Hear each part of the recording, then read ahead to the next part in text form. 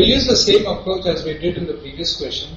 Assume AB is 4, in which case BC also has to be 4, CD is 2. Now consider CH. CH is also equal to 2, HK is 2, and KL is 1. So correspondingly these values becomes 2, 2 and 1. And if you look at the height EO or FI, both of them are equal to 2. Right?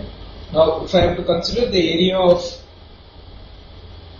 triangle or trapezium ABCD, it is nothing plus half of 4 plus 2 into 4. All of you know the area of trapezium is half of the sum of the parallel sides multiplied by the distance between the sides. Or this is 6 into 4, 24 by 2, 12. And if you look at now the trapezium EFDG, it is nothing but half of 2 plus 5, that is 7, into the distance between the parallel sides EF and DG, that is 2, or it is nothing but 7. Hence the ratio of the areas must be 12:7.